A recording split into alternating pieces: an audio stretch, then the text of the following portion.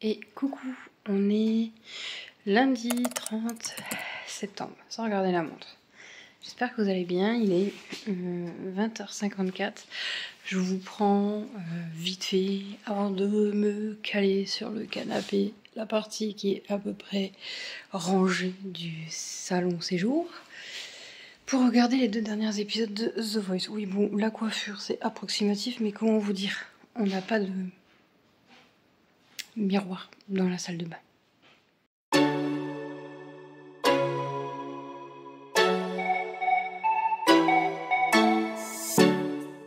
Que je disais avant qu'on soit interrompu, donc du coup je sais plus ce que je disais. Oui ouais, il n'y a pas de miroir dans la salle de bain parce qu'ils ont tout enlevé, ils ont tout récupéré.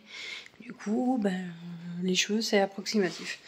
Et enfin bref, du coup comment vous dire, alors aujourd'hui normalement je devais vous sortir le weekly vlog, je sais plus quel numéro.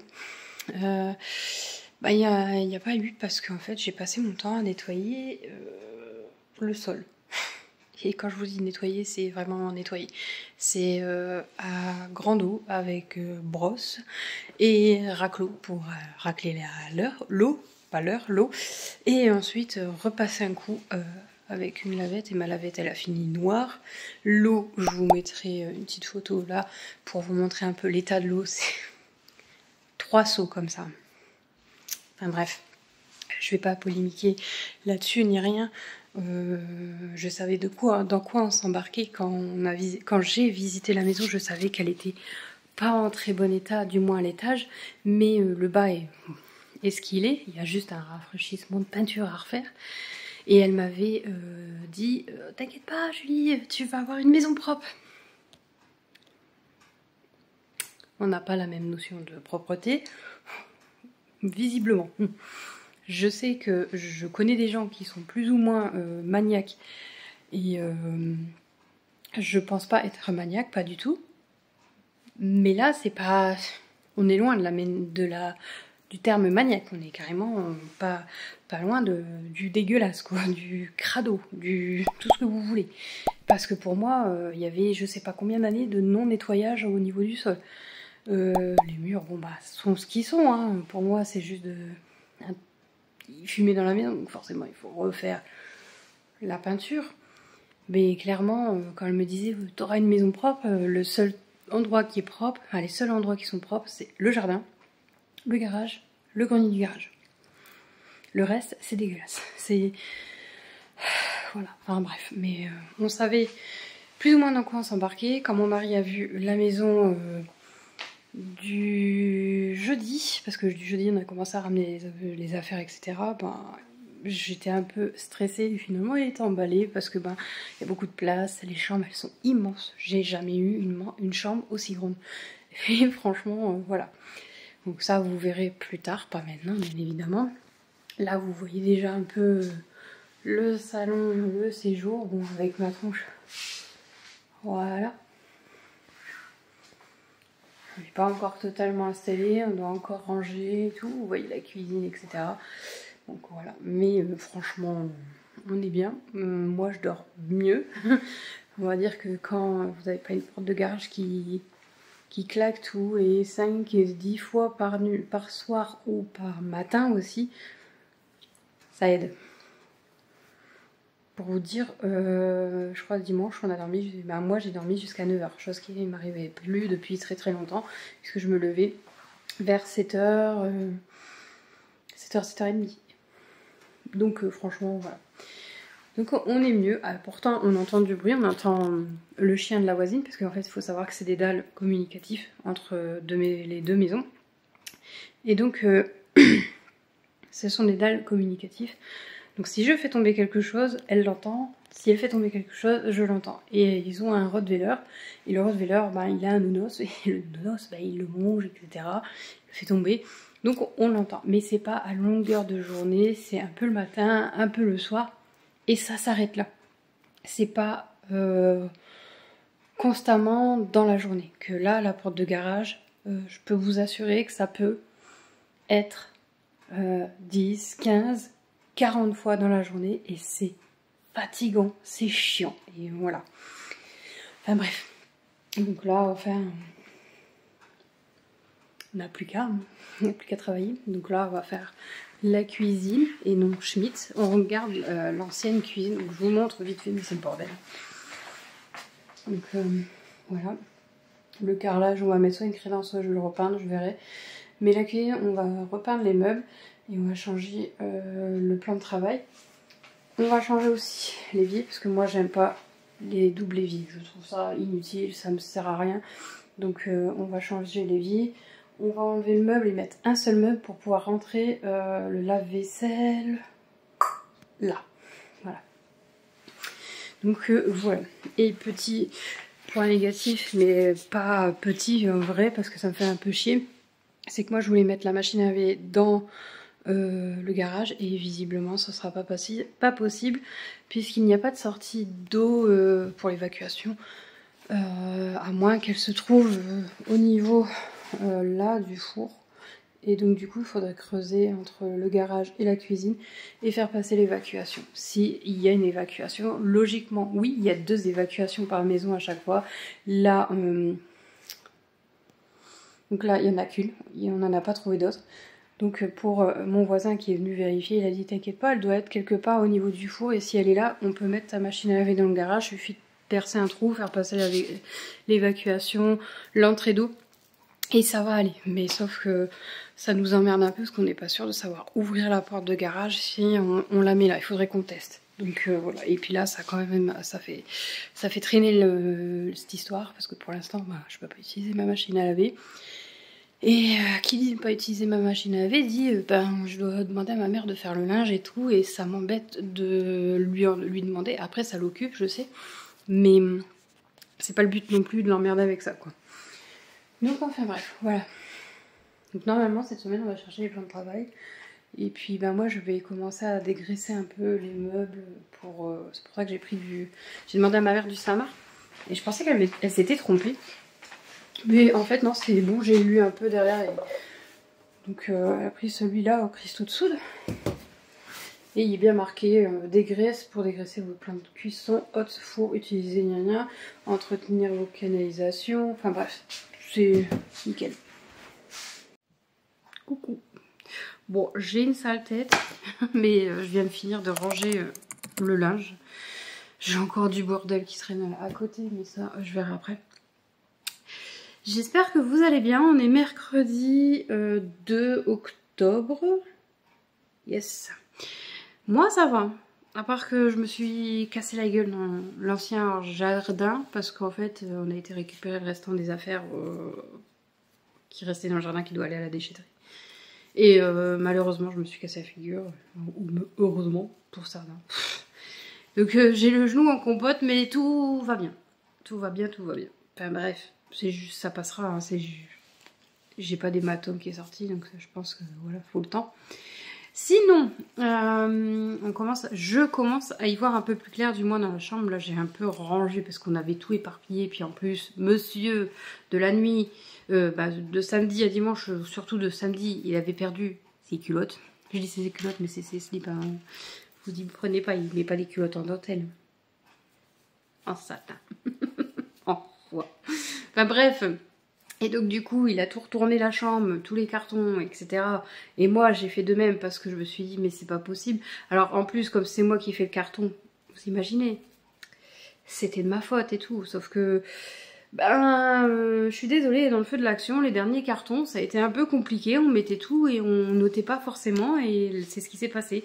Et en fait, c'était dans un sac, c'était pas dans un carton. Mais tant que je m'en souvienne, on était à table et il y avait déjà racheté des slips et des chaussettes en allant à Action. Bon, après je me suis dit c'est pas plus mal parce que les aérations qu'il y a sur certains de tes slips, vous allez tout savoir. Enfin voilà. Donc là j'ai tout rangé. J'ai fait du coup le tri des cartons qui devaient aller dans son atelier, dans son bureau. Et j'ai rangé, j'ai mis les miens d'un côté aussi. Qu'est-ce que j'ai fait d'autre? J'ai nettoyé un peu la chambre, j'ai passé juste le coup de balai rapidos. Là, il me reste plus qu'à faire la salle de bain à fond et ranger le garage en priorité pour y voir un peu plus clair parce qu'il y a des choses qui sont ici qui doivent aller dans le garage, mais pour le moment, le garage, c'est un peu le bordel, donc il faut que je range. Et il n'y a pas que dans le garage, il y a le grenier, donc là, le grenier, c'est fait. J'ai mis par catégorie les souvenirs que monsieur veut garder de sa maman, ce qui est logique, hein. Il y a un tas de photos, etc. qu'il veut garder. Donc il y a ça qui est resté dans le garage, d'à côté. Mes souvenirs à moi, il y a ma robe de mariée. De l'autre côté, c'est tout ce qu'il y a à vendre au niveau jouets.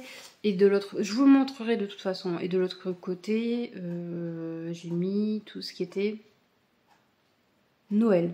Oui, et près de quand on monte, près de l'ouverture, je veux dire, j'ai mis tout ce qui était produit, vous savez, peinture ou bricolage qui doit normalement redescendre, mais vu que pour le moment c'est un peu le bordel, du coup je vais vous montrer ça tout de suite. Je pense que j'ai un peu le temps, ouais, j'ai le temps pour vous montrer ça.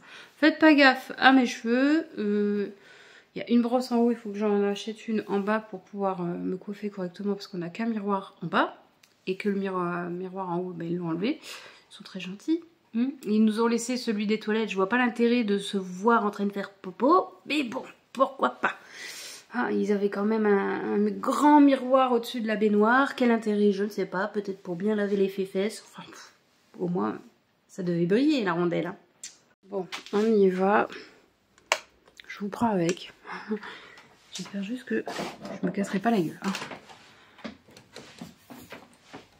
Bon, il y a de la laine de verre à remettre, mais ça on le fera plus tard. J'ai encore des choses à descendre de la déco d'automne, parce que j'aimerais bien la faire. Hop là. Donc, là-bas au fond, c'est tout ce qui est souvenirs. Là, c'est tout ce qui est jardin qui je dois descendre aussi, mais bon, bah, pour le moment pas de place, puis je vais pas jardiner pour le moment. Bon, la laine de verre à refixer. Là, c'est tout ce qu'il y a à vendre. Donc voilà.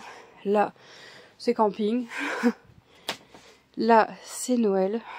Noël, ensemble. Enfin bref. Et là, c'est tout ce qui doit être dans le garage, logiquement. Et donc du coup, là, on a le ventilo, on a la moumoute pour remplir les nounours et la boîte à carton. Parce que oui, on garde des cartons aussi, les téléphones, etc., qui sont à revendre, etc. D'ailleurs, il faut que je retrouve mon carton de téléphone. Donc voilà un petit peu. Il y a encore de quoi stocker. Mais faut que je fasse d'abord le garage pour pouvoir tout monter, tout ranger. Donc voilà. Et là, j'ai remarqué... Ah, putain, j'ai mal. J'ai ceci. Alors, s'il y a quelqu'un qui s'y connaît, est-ce que je peux le mettre sur le mur? C'est de la sous-couche et en fait, la salle de bain, elle est orange. Et j'aimerais mettre une sous-couche pour que ça redevienne blanc, quoi. Voilà, bon, je redescends. Donc, vous voyez un petit peu, c'est dans le garage, dans le grenier, c'est plus ou moins rangé. Dans le garage, c'est pas le cas.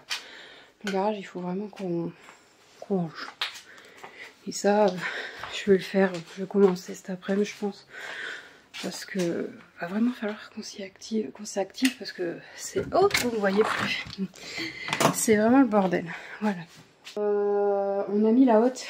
Donc ça, on a eu une galère de ouf parce que eux, ils avaient mis la haute, branché le câble dans le mur, cimenté dans le mur. Hein. Pas juste posé dans le mur, voilà, avec une petite tranchée, voilà. Non, cimenté dans le mur avec du papier journal, pourquoi pas. Et ils avaient fait un trou là avec des dominos et ils étaient revenus repiquer là. Pourquoi faire? Nous, on a fait juste piquer là. On mettra une belle goulotte et puis voilà, c'est bon. On n'a pas très bien compris leur concept, mais pourquoi pas. Ça, pareil, ça va dégager. Alors, soit ça dégage, soit on met une crédence. Ça, c'est mon voisin qui m'a dit pourquoi tu te fais chier à peindre, mets une crédence. Donc, on verra, peut-être qu'on mettra une crédence. Le micro-ondes ne restera pas là parce qu'il est au-dessus de la chaudière et les chaudières de 𝓛𝓸𝓾𝓲𝓽𝓼 ont tendance à fuir. Donc, ça ne restera pas là. Logiquement, on devait mettre le lave-vaisselle juste là. Sauf que, moi, je préfère là. Mais je sais pas, mon mari, il avait pas l'air enchanté. Donc, en gros, on va mettre un nouveau plan de travail.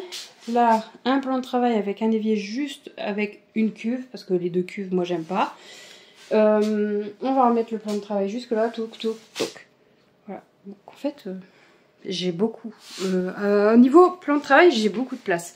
Niveau meubles, c'est autre chose. Donc, et à moins de retrouver ce genre de meubles sur le Bon Coin, Marketplace, etc. Du moins, juste la porte, je m'en fous de pas avoir le même caisson. Ça, je m'en bats les steaks. Parce que je pense que je peux trouver les caissons enfin, basiques. Et mettre la porte dessus, même pour le... J'allais dire le congélo. Non, le lave-vaisselle, il nous faut une porte. Bah, juste trouver ça et pouvoir mettre au moins un meuble. Je vais vous montrer. Un meuble là ou là. Donc là ou là où je mettrai les étagères. J'en sais rien en fait. En gros, je suis un peu dubitatif. Voilà. Mais bon, enfin bref, on avance doucement mais sûrement. Après, c'est compliqué parce que monsieur travaille. Moi, j'essaye de faire au mieux, mais le truc, c'est que, comme je le dis assez, je suis un peu stoppée par le fait que je dois aller chercher Chloé, faire à manger. Des fois, il y a ma mère qui vient, donc je m'arrête pour discuter avec elle. Donc en gros, il y a toujours quelque chose qui fait que, et je peux pas forcément faire de gros œuvres, comme peindre, comme enduire les murs. Bon, ça encore, mon mari va le faire. Je pourrais le faire, mais bon, flemme. Enfin bref, il y a beaucoup de choses que je suis un peu restreinte parce que, ben, si je me lance dedans, faut que j'ai le temps de le faire. Donc à part l'après-midi, quand il fait beau ou qu'il pleut pas du moins, pour être sûre que Chloé rentre à pied. Sinon, le matin, je suis un peu bloquée. Donc c'est pour ça que là, le matin, en ce moment, ce que je fais surtout, c'est beaucoup de nettoyage, beaucoup de tri dans les cartons, parce que même si on a déjà trié, ben, il faut un peu retrier pour retrouver nos affaires, parce qu'il y a beaucoup de choses qu'on ne retrouve plus. Ou des fois, je les retrouve et puis je me dis, mais je les avais vus et je sais plus où ils sont. Comme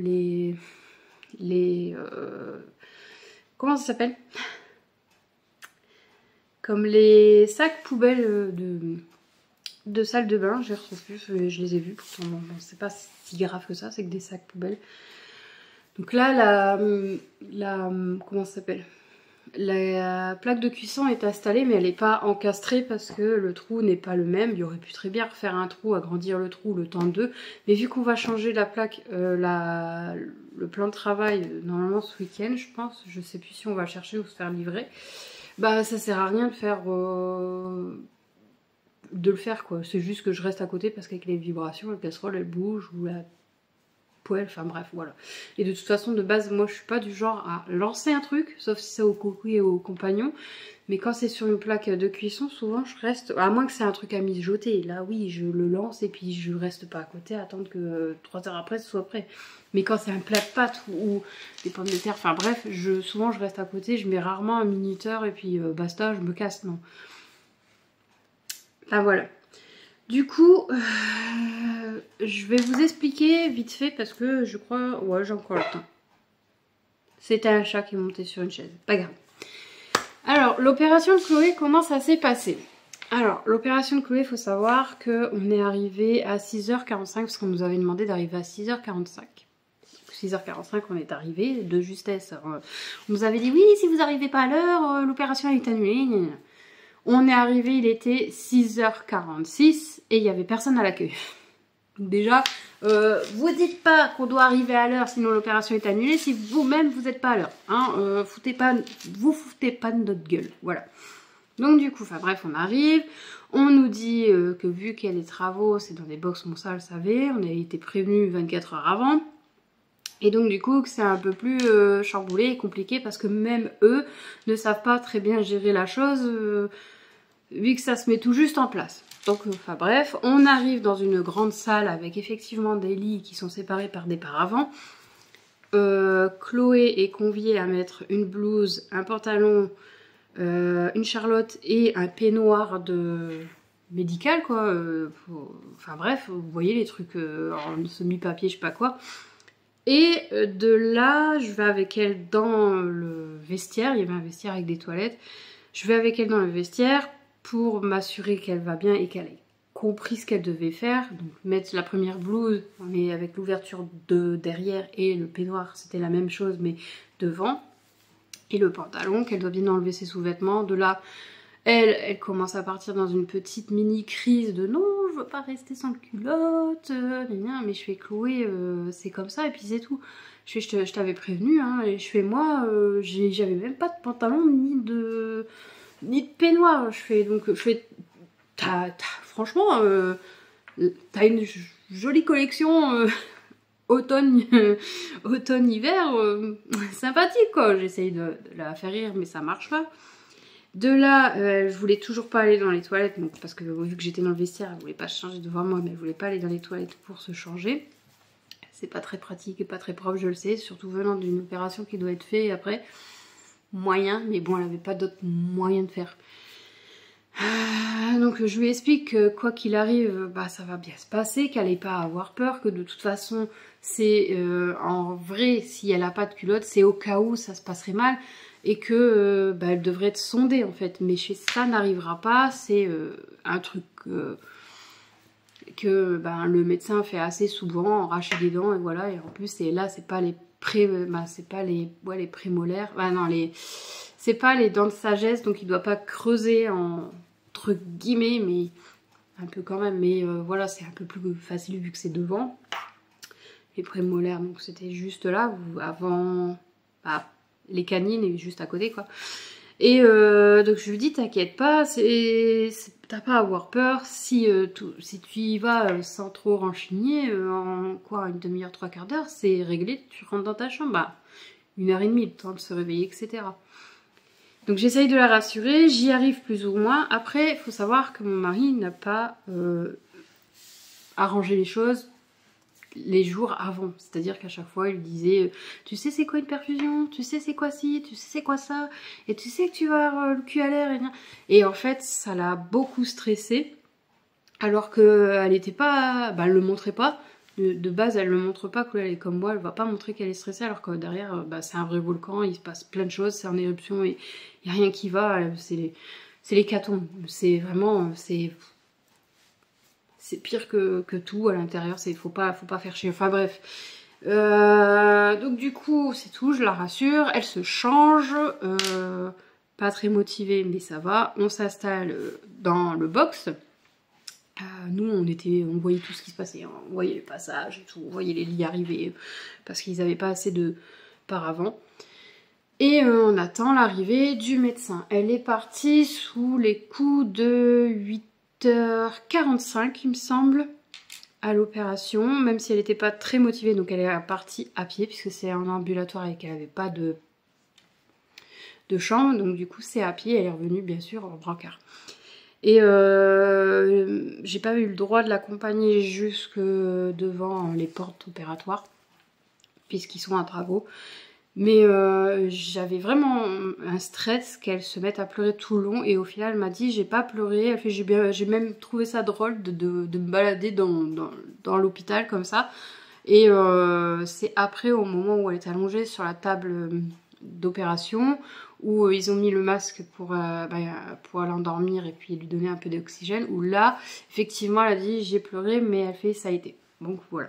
Sinon l'opération en elle-même s'est bien passée. On a eu le compte rendu. Ils n'ont pas eu de soucis quoi que ce soit. Ils ont dû l'intuber naso machin gastro machin parce que bah, forcément pour avoir de l'oxygène ne pouvait pas passer par la bouche vu que c'est dans la bouche qu'il travaillait. Donc elle avait un peu de sang dans le nez. Ça c'est un peu logique. Elle s'est retrouvée avec du sang en dessous des ongles. On n'a pas très bien compris le pourquoi du comment. On ne sait pas si c'est du sang ou de la bétadine. Hein. Franchement peut-être que c'était de la bétadine.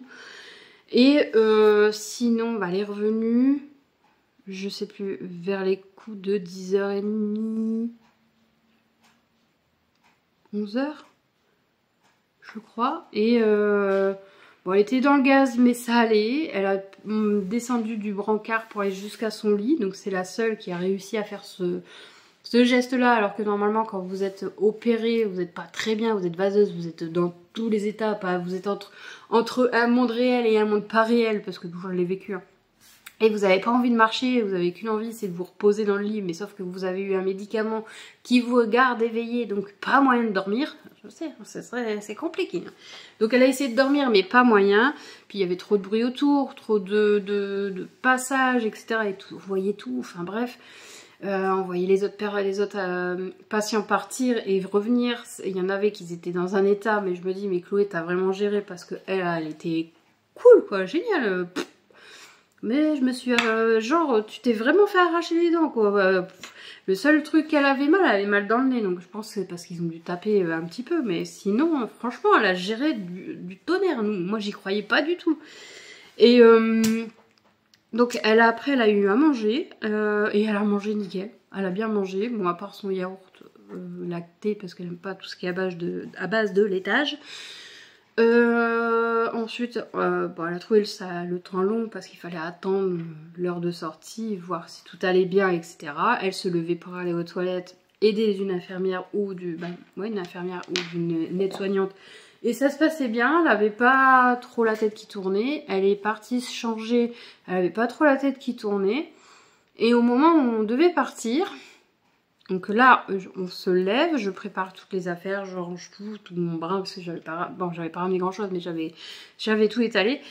Et on attendait mon mari, et là, je la vois blanchir et se laisser tomber dans le lit. Je fais, bon, ben, on va rester un petit coup, hein. En fait, elle a fait une chute de tension, donc rien de grave. Moi, je pense que c'est le fait est que quand ils ont enlevé la perfusion, au lieu de regarder ailleurs, bah elle a regardé et elle a vu le filet de sang. Et Chloé, le sang, et elle, c'est catastrophique.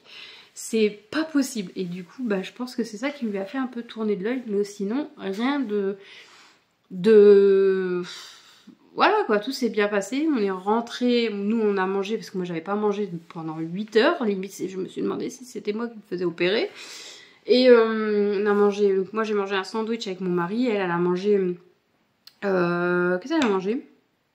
Du taboulé et des carottes râpées parce qu'il fallait qu'elle mange que du froid et normalement c'était plus ou moins des aliments mous, mais elle avait envie sur ça. Et elle nous a demandé un brownies. Donc mon mari avait pris un brownies pour lui et pour moi. Bah du coup elle a mangé la moitié d'un brownies, la moitié de mon brownies et la moitié du brownies de mon mari. Je me suis vraiment demandé si elle avait vraiment eu une extraction des prémolaires. Donc ensuite, tout ça, elle était sous médicaments antidouleurs jusqu'au lendemain au soir. Et après, ben, on les a plus ou moins arrêtés parce qu'elle avait plus de douleur. Même si docteur Pinot, parce que c'est comme ça qu'il s'appelle, nous avait conseillé de les continuer au moins 3 jours pour être sûr. Mais au final, elle a rien eu. Alors que le docteur Pinot, il avait dit, ça va se réveiller là, ça va se réveiller là, ou ça se réveillera des deux côtés et ça te fera mal. Poche de glace pour pas gonfler. Elle a pas gonflé. Non, elle a eu mal juste à celle-ci, celle où il y avait le moins de place. Mais sinon, franchement, elle a géré du tonnerre. C'était j'ai envie de dire comme moi, les mains dans les poches, quoi. Moi, j'ai pas été endormie totalement quand je me suis fait extraire les dents de sagesse. Moi, ça a été carrément localement, et puis j'ai géré. Même si j'avais peur, mais que ma mère me dit ouais, ma fille, elle y va les mains dans les poches. Oui, j'y allais les mains dans les poches, mais intérieurement, comme Chloé, c'est un vrai volcan, j'avais vraiment peur. Enfin, bref. Donc voilà, ça s'est très très bien passé. Par rapport au déménagement, là c'est autre chose en fait. Du jeudi, on a commencé à déménager une partie du garage et une partie du jardin. Parce que, désolée, je regarde l'heure, ah, il est bientôt l'heure. Parce qu'on voulait avancer et que quand on voyait le tas de choses qu'on avait, on s'est dit mais jamais en une journée ça va être fait. Jamais. Et du coup c'est pour ça on s'est dit on va prendre de l'avance. Tout ce qui est dans le garage on va le mettre au grenier. Et tout ce qui est dans le jardin, bah dans le jardin. Et elle nous avait promis avoir une chambre de libre. Donc on a mis aussi dans la chambre libre ce qu'on pouvait mettre. Et enfin bref... du jeudi, nickel, tout se passe bien, on gère plutôt bien. Eux, ils avaient quasiment tout vidé leur maison, bon, du moins les cartons. Hein. Et du vendredi, je lui avais dit, ce qui serait bien, c'est qu'on commence vers 8h, 8h30 pour pas trop traîner et finir le plus vite possible pour qu'on ait notre après-midi à commencer à mettre chacun de notre côté nos meubles en place pour qu'on soit à peu près chez nous, chacun chez nous. Oui, oui, oui. 8h30, je vois personne, les volets sont fermés, je me dis c'est chelou. 8h, donc 8h, 8h30, 9h, je commence à sortir et là je la vois sortir puis je fais alors on y va, puis elle me fait ah non j'ai pas encore démonté mon lit et j'ai pas encore vidé la deuxième chambre. Pardon? Non mais attends, nous tout est démonté depuis plus de 48 heures, on dort par terre, on a fait camping, je vous mettrai une petite photo, en dormant avec tous ensemble dans la même chambre, donc Chloé, mon mari, les chats dans la même pièce, parce que j'avais pas envie de surveiller mes chats avec tous les cartons, parce qu'on avait prévu de libérer la plus petite chambre pour qu'ils puissent mettre dedans en premier et libérer après le salon progressivement pour qu'ils puissent mettre dans ce salon. On devait libérer la salle de bain au final, parce que merde, quand tu prends tout ton temps pour démonter un lit alors que tu aurais pu le faire la veille au soir ou te lever plus tôt et le faire directement plutôt que de gratter les couilles pendant que tu regardes le JT ou j'en sais rien, merde, ça m'a vraiment énervé. Donc du coup on a commencé, il devait être 9h, 9h30, 10h, ouais un truc comme ça. Et je vous avoue que toutes les personnes qui étaient avec nous avaient étaient en rogne. Donc on commence à déménager tout ça, tant bien que mal, parce que ben nous on était plus ou moins au point, on avait des gens qui étaient motivés, mais de son côté, on va dire qu'elle avait des personnes qui restaient en plein milieu avec un gamin de je ne sais pas quel âge, un bébé en poussette qui restait dans la cuisine. Donc la maman qui faisait du. Et on s'est dit, d'où tu viens déménager avec un bébé? Tu nous emmerdes en fait, dégage quoi, puis voilà quoi. Mais c'est tout bon, on était là, ah il est mignon. Putain, mais franchement, c'était, je sais pas, j'ai trouvé ça bizarre. Donc eux ils avançaient pas jusqu'au moment où un mec est venu, c'était un gars qui travaillait dans la sécurité, je sais pas, qui était, alors lui, efficace. Le gars, il t'a porté le frigo américain, comme ça. Easy. On l'a regardé, on était, waouh. Lui, tu vas pas le faire chier. Et il est arrivé, il a dit, bon allez, c'est bon, on se bouge là, parce que bon, sinon demain on y est encore. Et là, tout le monde a bougé. Après, une deuxième fois où ils se sont arrêtés, ils se sont mis, entre guillemets, à boire et à fumer comme des pompiers, où là, ma voisine a commencé à gueuler, elle a fait, allez, hop, hop, hop, c'est pas l'heure de faire la pause et de boire, on y va, il y a un déménagement à faire. Et heureusement, parce que sinon, je pense qu'on y était encore, quoi. Mais en vrai... on aurait pu finir beaucoup plus tôt, c'est-à-dire je pense vers des 11h, ouais 11h plutôt que vers des 13h. Mais sinon ça a été quoi, ça a été assez rapide, ça a été assez efficace de notre côté, de leur aussi, mais il a fallu beaucoup les remuer. Et puis enfin bref, voilà quoi. Donc on a encore récupéré des petits trucs aujourd'hui, non hier pardon, hier, qui était dans le jardin, mais c'est des trucs qu'on doit jeter. Il n'y a pas eu de casse, enfin je pense pas, parce que j'ai pas encore tout ouvert mes cartons, parce que je sais qu'il y a des cartons qui sont tombés. Donc ça je regarderai plus tard. C'est ce qui va dans la vitrine, donc qui est juste là. Je regarderai, mais en vrai sinon il n'y a pas eu trop de casse, il n'y a pas trop eu d'énervement, mis à part ma mère qui me posait des questions un peu... what the fuck quoi. Ça tu prends. Alors au bout d'un moment, par énervement, bah non, je le laisse à la voisine quoi.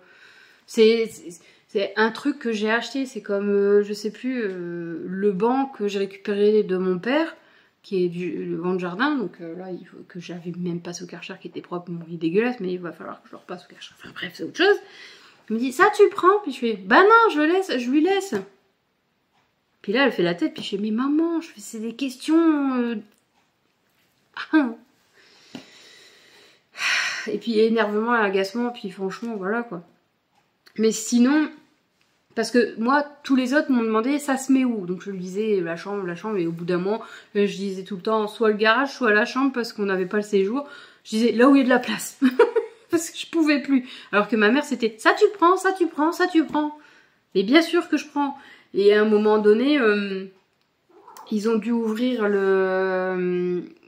l'armoire d'entrée pour Rainbow.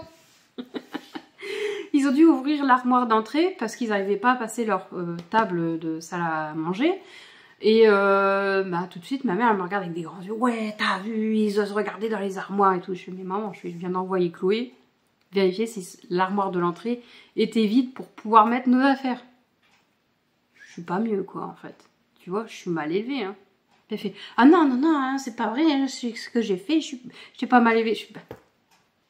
Tu viens de leur dire, tu viens de me dire qu'ils étaient mal élevés parce qu'ils ouvrent les les armoires juste pour essayer de passer une porte. Enfin, juste passer une table. Et chez moi, j'ai quand même demandé à Chloé de vérifier, quoi, les deux côtés. Qui est la plus mal élevée dans l'histoire. Enfin bref. Et puis bon, ma mère, elle fait des mille et des cents pour des trucs. On avait une caisse de vin qui date. Et vu que le gars qui habitait ici avant s'est arrêté sous l'eau, soi-disant qu'il ziotait, qu'il a pris les bouteilles. J'y crois pas du tout parce que on a la caisse de vin qui était là depuis plus de 24 heures, qui était dans le garage depuis plus de 24 heures, donc le jeudi où ils ont fait des passages, et jamais je l'ai vu relooker. Donc, et là, avec tout le monde qu'il y avait, il se serait mis en spectacle à regarder et à faire « Ah, je regarde vos bouteilles !» Non, j'y crois, mais absolument pas, alors qu'il n'y avait pas... Le jeudi, il n'y avait aucune surveillance, entre guillemets, dans le garage, donc il aurait pu très bien en piquer une.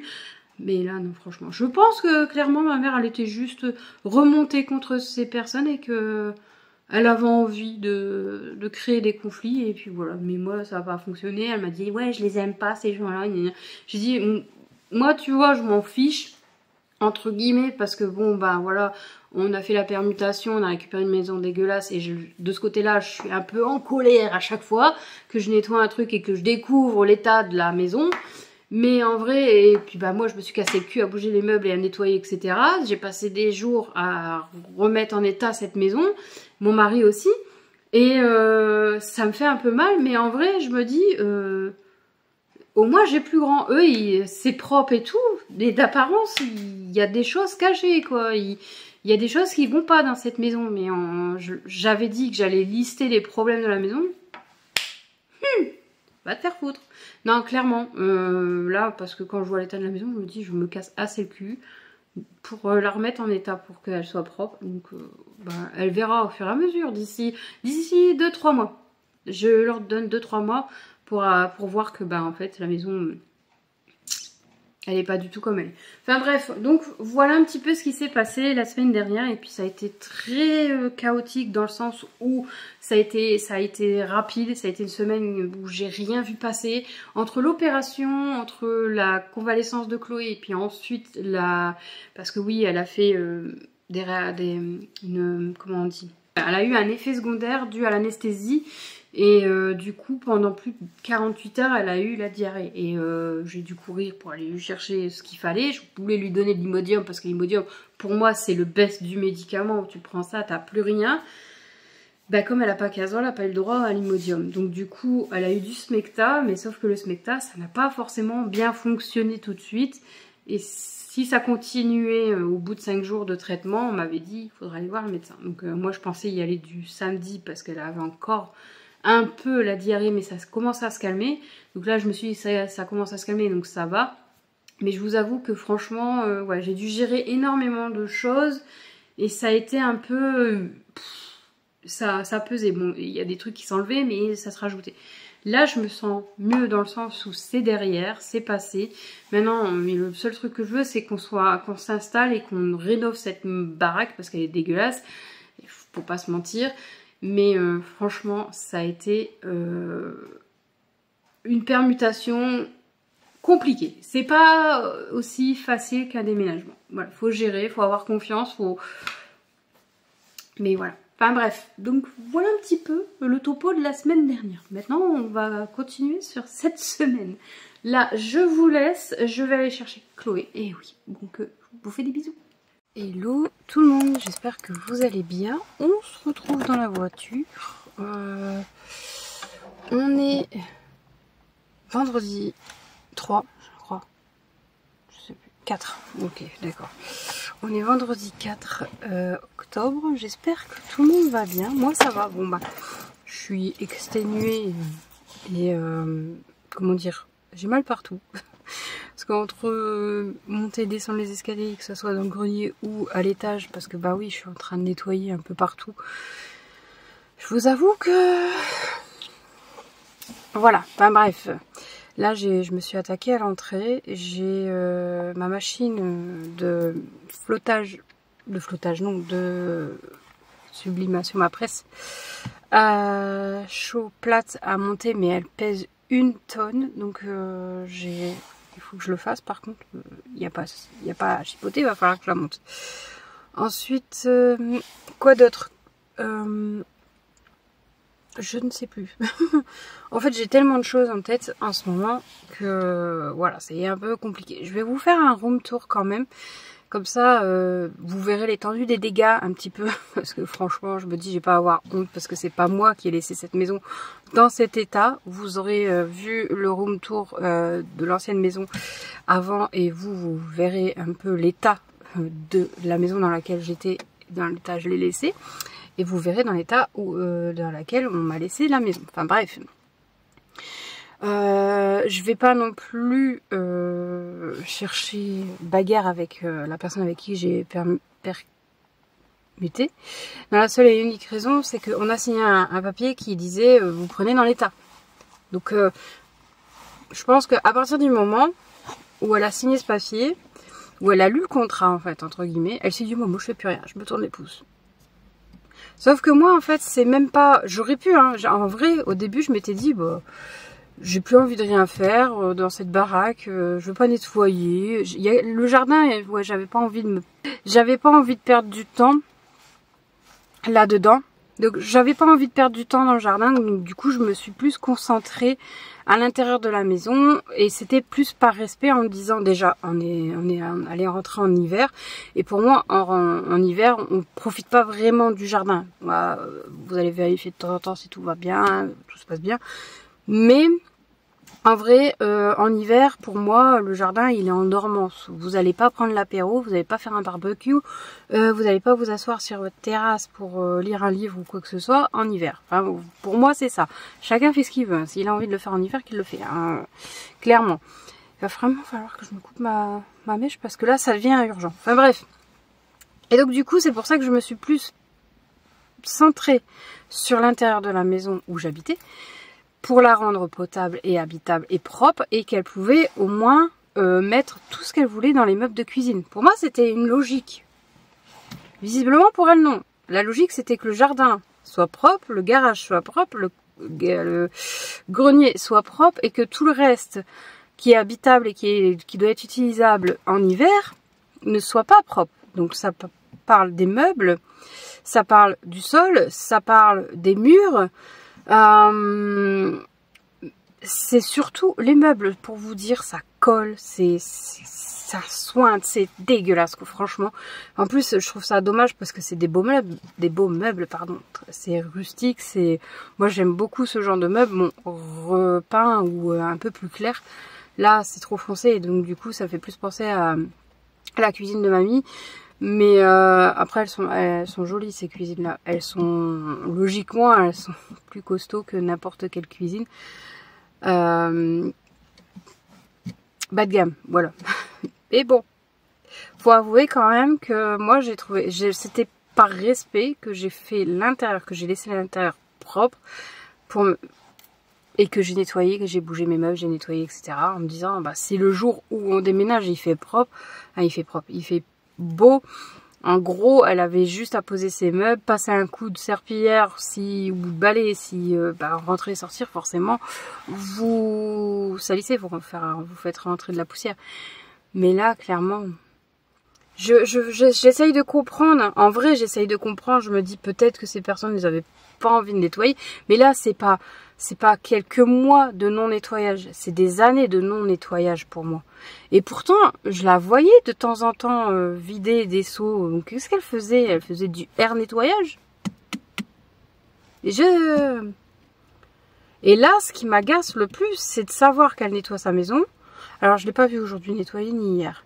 Mais lundi, elle a nettoyé, mardi, elle a nettoyé. Et elle fait même les bas de porte, quoi. Je sais pas comment ça s'appelle, les bas de porte, elle les nettoie et tout. Alors que la maison où elle était, elle le faisait pas. Et ça m'agace. Ça m'agace parce que j'ai envie de lui dire... j'espère que c'est pas juste quelques jours que t'es comme ça et que après tranquille quoi. Parce que vu l'état de la bagnole, la maison, franchement il y a de quoi faire. Hein. Pour une maniaque, alors je suis pas maniaque, hein, mais pour les personnes qui sont maniaques, je pense qu'il y a de quoi rentrer en dépression en voyant ce genre de maison. Et